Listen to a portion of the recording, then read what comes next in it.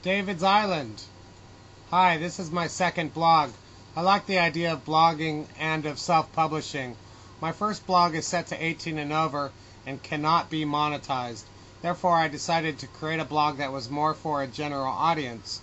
I really loved my first blog because I can do whatever I want there, but I also wanted to have this island here where anybody could visit and read material that was more suitable.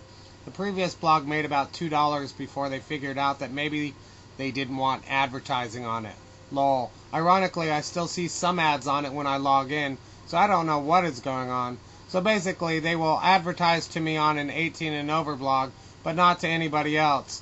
Is that what they are saying to me? Hard to know. Anyway, Google knows what they are doing, so I won't mess with them. In a way, Google rocks. Okay, so I figured an island would be a good image for this blog.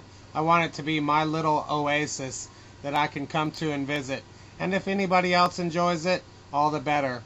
I grew up watching Gilligan's Island, so I figured it would be cool to have my own island. Of course, I don't have babes on my island, but maybe someday I will.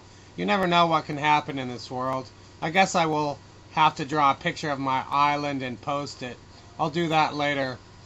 However, if you do want to see my 18 and over blog, it is called David Lovins 67's Underground Emporium. I really deal with the dungeon issues of the mind there, haha. This blog will be more user-friendly and above ground. It will be at sea level. I decided that I would only work on this blog at the cafe and do my other one at home. That sounds workable for me. Fun to be two different entities on the web. I also decided that I would only use my Dirk Wampaflash Facebook account at the cafe so I can escape the mess of my regular account for a while. So, I am Dirk Wampaflash on Clone Wars Adventures. This will be a blog that friends of mine on that game can visit if they like and add comments. This blog will be rated G to PG-13. That means I will not put any nudity on this blog, either from artwork or photographs. Also, I will limit my use of dirty, filthy swearing and profanity. Lol. Hard to think with the background chatter sometimes. A guy doesn't know where he can get a color copy, so now he is obtaining help from one of the cafe patrons, who's making a call for him. Such a pain in the ass. Here is a picture of my island at the cafe at full power. I've got a laptop, portable PlayStation 1, and a flat screen monitor. All this is easily transportable from my art studio to the cafe. I also bring a digital camera, so it is also my portable video studio. I am now beginning to make videos right here at the cafe. Fun, huh? I think so. I have an interest in stop motion animation, and for what I want to do, it is easy to do here.